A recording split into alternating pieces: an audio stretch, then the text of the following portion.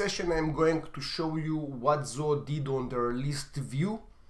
They made a change on how things looks and a little bit about the functionality, and in this video I'm going to show you what was done and how to work with this new view.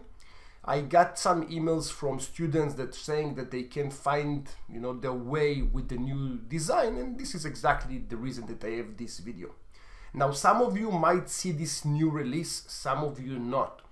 Now the ones that do see it, they can take advantage of this video immediately. The ones that do not see this change yet will be able to take advantage of this video once they will get the new release.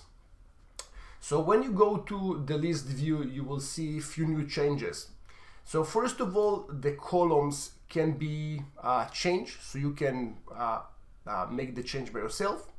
You can also click on sorting on the contact name, and you can sort based on the name with a small filter. So here, for example, it's only contacts with the name of C, and I have here one of them is T, for example. So I will go to T, and you can see that it's just filtering the T. So that's really a quick filter. Now, of course, if you click on the name, it's showing you also the ascending and descending sorting, which also was in the old view. Now, one more cool thing, let's say that I'm wrapping up this column. You can see that the text on the bottom is changing, right? Now, you can also go to this small button on the right side, and when you click on clip text, then basically it's clipping it to the size of the column.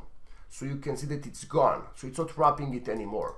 So this is also cool. Sometimes you have, for example, we have the follow-up comments, which is a box with lots of text.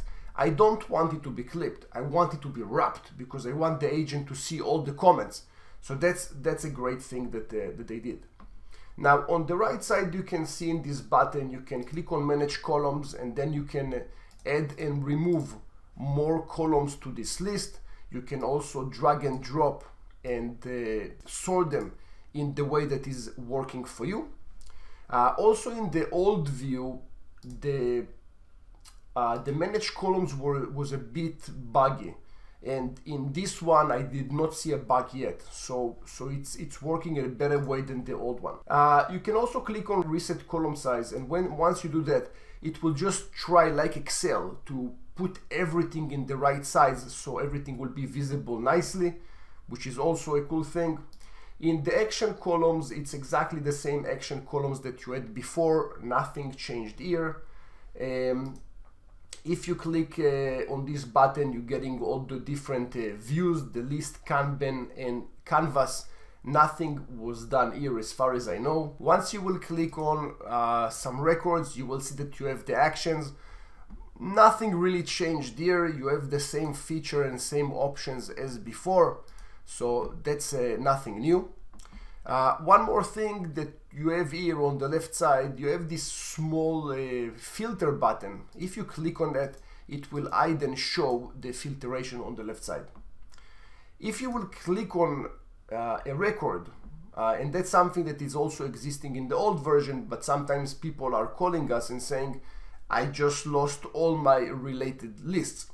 So if you click on this small button, you will see that this is gone, and if you click on it, it's showing again. In the old view, this button is in the center, and this is why people, I think, lost it.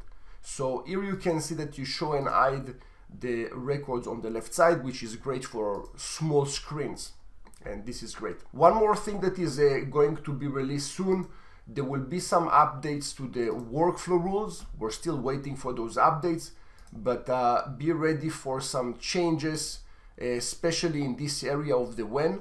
There will be some changes, and once those changes will be released, of course, that I will create you a video for it. That's it. That's the update for this morning. If you like this session, thumbs up is always appreciated. I wish you a beautiful day.